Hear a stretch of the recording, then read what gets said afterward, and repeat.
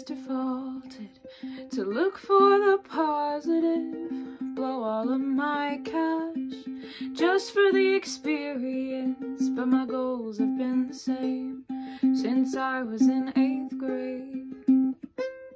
Do I really know what I'm doing? There's reasons I could list for why I should change my mindset. Ice caps are gone, there's Kuehne. I love it if we made it, but as the clock ticks down, at least I'll have known hell with you.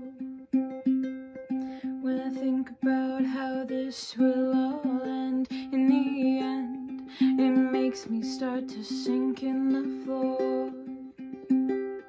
When I think about how I will just end in the end, it's honestly really terrifying. And I don't tend to think about it that often because it puts this like spell over my brain, and I feel like time is moving in jello, and I think it honestly just causes me to panic really badly.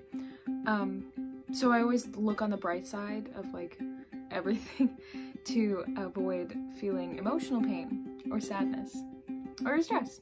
And I'm sorry, I couldn't sum that up into like a pretty little rhyme.